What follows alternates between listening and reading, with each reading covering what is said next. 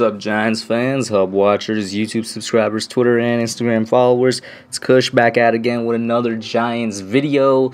And I just want to say, on January 19th, I made a vid called Giants, please keep Kevin Zeitler. He's our best offensive lineman.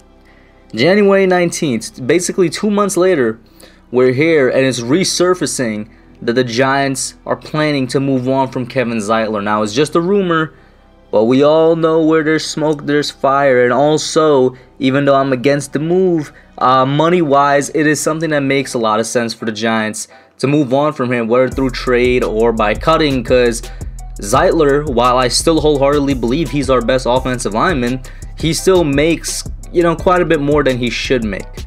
And the Giants are just strapped for cash right now in a really bad way, where we need to find money wherever in the world we can. Now, we're not in the worst situation in the league by far, no. We're actually like smack dab in the middle, I think. I think we're the lowest team that's in the green. And then right after us is the first team that's in the red. I could be wrong about that, but I saw like a graphic on Twitter and on Instagram that had all the cap spaces in the NFL, and the Giants were like smack dab in the middle. We were the lowest team in the green, meaning we were in the green, but we had the least amount of all the teams that had positive cap space, because there are a lot of teams that have negative cap space. So we're not in a terrible position. We're just in a really, really tight position. And you can't exactly find an accurate cap number, by the way. I just want to say that, like, for example, overthecap.com has us at around 6 million. Several other sources and sites have us at around 10 million. The most accurate one I could find was from SpotRack that has us at around 2.5 million. And Jordan Renan had us at around somewhere around 3 million. But I'm going to throw up the SpotRack and over the cap numbers, because those are the most trusted sites to go off from. I'm gonna go with the 2.5 million because, to be honest with you, that sounds just about right for the Giants. Now, a lot of people mistake the estimated cap space for the top 51 to be the number that we have, and it would be great if that's it, because the top 51 is $10,085,000, which is a lot more than 2.5 million. But it's in the name. That estimated cap space is just counting up all the cap numbers of the top 51 contracts on the roster. On an NFL roster, there's like, what, 90 people on a roster, around this time before the season starts, and then cuts would be made to get down to the 51 man. The top 51 guys that actually go into the season, but in the off season, there's like 90 people on an NFL roster. So you got to keep that in mind. And you always want to work with the lower number, because it's always safer to work with the lower number than to assume that you have more. Whatever the case is, we got a lot of contracts that we need to figure out and need to make space for. Kevin Zeitler comes up because he is the third most contract on the Giants right now, behind James Bradberry and Nate Solder, who we also got to talk about. He's not going to be back with the Giants, even though he wants to play again. I'm like 100% certain we're going to cut this guy, because I don't see anybody trading for him. Just like I don't really see anybody trading for Kevin Zeitler, and I still don't want to cut him. Like I said, he's making more than he should, but he's our most consistent offensive lineman, and he is probably the best pass protector we have. In general, he's our best offensive lineman, and we have no backup plan for him.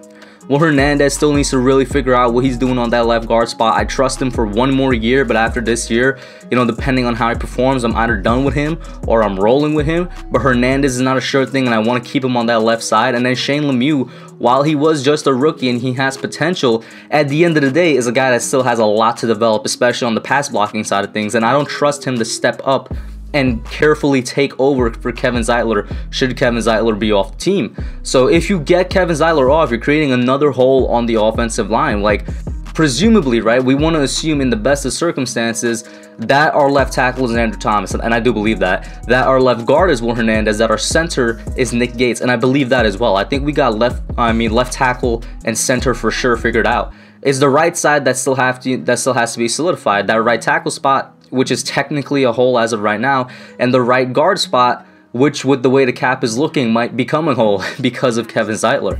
But we got to cut Nate Solder at some point. I'll be honest with you guys, as much as I want to go for the June 1st thing, which is when you cut him after June 1st, you're going to get more money. The thing is, we're not going to be able to use that money until after June 1st, so that's really a catch-22 situation. So if the Giants say to themselves they want to be somewhat active in free agency, they're going to have to cut him now. if they said to themselves they're not going to be that much active, they're probably going to be looking to get a little bit of a bargain, guys, which would make sense considering, once again, the cap space we do have, then they'll probably cut him after June 1st. That frees up, depending on when he gets cut, $6.5 million, which is not that much, but it's something. And then, of course, KZ frees up, depending on when he gets cut, $2.5 million. Once again, these numbers are per spot rack. And then another player that we should definitely keep in mind, and this would be more so of a trade, would be Evan Ingram, because Evan Ingram is already somebody that we all want off the team. And just realistically speaking, if we're to go into this offseason and we do get a couple wide receivers, we can afford to let Evan Ingram go, and we could afford to roll into this season with Caden Smith. But Evan Ingram really needs to be traded. And I mean, somehow, some way, if we could find a trade partner for Kevin Zeitler, then I would do it. I don't think we can, unless there's a really, really desperate team out there, even more so desperate than us with their offensive line, that would give up like a 4th or a 5th for him. I'll take it. It's not ideal, but I'll take it. And then with Evan Ingram, I know for sure there's at least one team out there that will be looking at him and saying that we could use him, we could utilize him, and he won't be our #1 target, but he's going to be an effective 2nd or 3rd guy. You know, I'm thinking about teams like the Bills, like the Packers, like the Saints. Actually, maybe not the Saints. Even though they let go of Jerry Cook, you know, they're trying to free up cap space. Maybe not the Saints, but maybe the Saints. Who knows? But there's going to be a team out there, in my opinion, that would trade for Evan Ingram. And if you could get a 3rd for him, which I think is the highest you could ever get for him at this point, if you could get a 3rd, do it.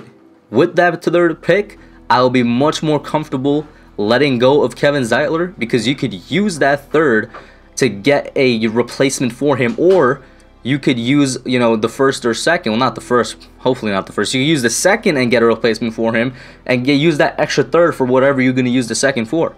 You know what I mean? You guys know, based off my mock drafts, in the 2nd and 3rd round, I love to go linebacker and corner, or corner then linebacker. You could still do that if you have a extra 3rd round pick and still get a very good starting quality guard to come in and take place for Kevin Zeitler. But that would mean you're going to have to trade Evan Ingram to do so, and that also frees up cap if we do trade him. But we're just in a tight spot right now, right?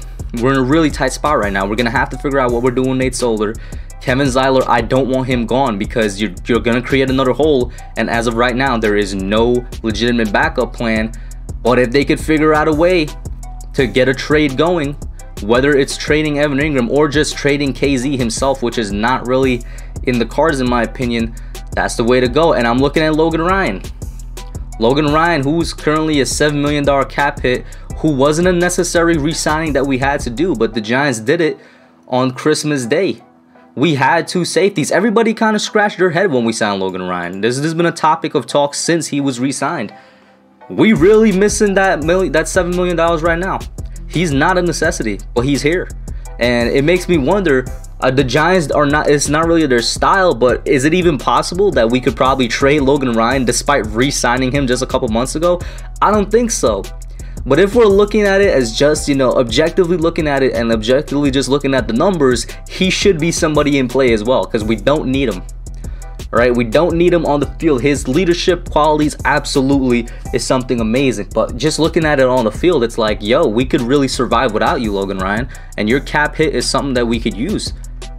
Either way, whatever the case is, like I remember a couple of days ago, I tweeted out on Twitter that our cap space is more strapped than people think, because everybody was out here thinking, oh, don't worry, we're going to be up to like $40 million in cap space after we do a couple restructures and cut a couple of players. And it's just like, no, we're probably not going to hit 30 million. That's just how it is. And the tweet that I tweeted out involved mostly Leonard Williams saying, with the way the cap is looking at right now, the Giants don't have too much. Williams is going to have to walk. Bro, I'm not even sure if we have enough to sign even Dalvin anymore.